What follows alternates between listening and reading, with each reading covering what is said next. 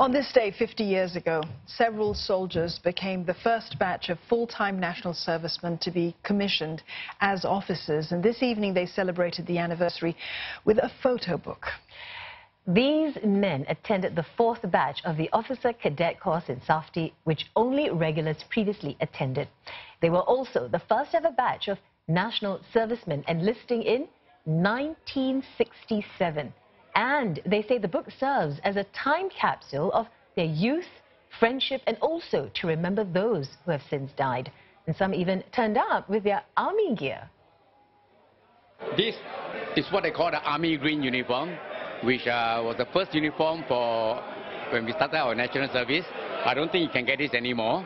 I think I'm one of the few, or maybe the only one, who can still put on my uniform. Oh. Wow. I was one of the first to enlist in March '67. What is special about this batch is that we went in real blind when we started national service. No idea what to expect.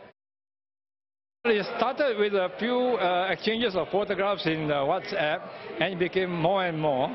And then somebody suggested why don't we compile a book of these photographs? We got more and more people together and became quite a good collection.